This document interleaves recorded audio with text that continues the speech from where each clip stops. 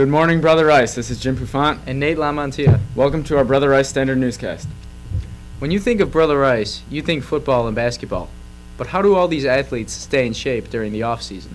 Well, Nate, they join one of Brother Rice's best sports. Oh, so you mean like wrestling or baseball? No, I mean track and field. But isn't track kind of like just running around in circles? That's a misconception. Track and field has events for all types of athletes, ranging from sprinting to distance running, and from shot put to long jump. Oh, I didn't realize all the opportunities in track and field. We were lucky enough to catch up with Coach Wazio about all the ways different athletes can participate in track. Yeah, well, I think as most people that know me, I am a very huge believer in multi-sport athletes. I think the ability to compete in more than one sport, to not just specialize in one, has huge advantages, not only for the development of the athlete, but also for their chances of acquiring a college scholarship in whatever sport it may be. I looked at the #1 football players in the NFL, the top basketball, they all seem to have a track background. And you can do this, look at the statistics on that, and I think it's like 83% of all NFL players were in track in high school. And the reason for that is because track is a sport for athletes. So whether you're a thrower, a strong lineman, a speed guy, sprinter, hurler, jumper, a hurler, jumper, whatever it may be, there is an event track for you. And that athleticism translates, could be on the soccer field, to the basketball court, on the volleyball court, especially the football field. So whatever it is, there is an event in track that is just, it's athleticism. And that will transfer across any sport that you're talking about. So in a sense, it's a sport for everybody?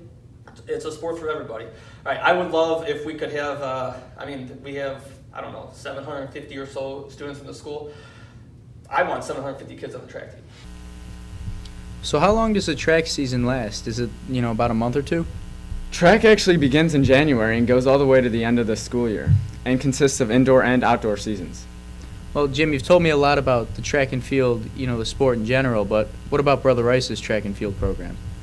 Well, last year, the Frosh Soft team won both the indoor and outdoor Catholic League championship, which is a huge confidence booster for this year's team. With most of last year's sophomores returning, Coach Wazio and the rest of the coaching staff have high expectations for this season. Wow, I didn't know our track program was that good, but are they good enough to win the Catholic League again? Of course, the ultimate team goal is always to win the Catholic League, but it doesn't come easy. Let's see what Mr. Wazio has to say. Well, coming off of this past cross-country season, which I thought was, very exciting, very fun, a good building season.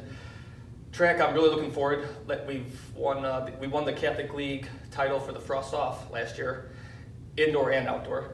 So now with that class being juniors this year, I'm looking for us to make a run at the varsity title, indoor and outdoor.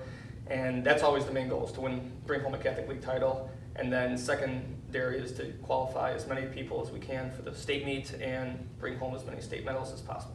Recently, the cross-country and track programs were sad to say goodbye to Coach Don Molenda. Although he is still teaching, he's no longer coaching at Brother Rice. After being head coach for 25 years and assistant coach for another 9, he decided to step down from the cross-country program. Coach Molenda, he's always been, one of the most interesting guys I've ever met. He's always been a great teacher. He's taught me chemistry and that. But a lot of guys, know him a little better, from going on Kairos and stuff like that. But I don't know if you have, or I've never had him as a teacher or coach, but I have heard from several of my fellow peers that they really enjoyed him as a teacher, and they think he's a really great guy. So I know he will be missed on that team. Yes, he will. Thanks for watching our Brother Rice Newscast. Make sure to subscribe to our Brother Rice Chicago channel.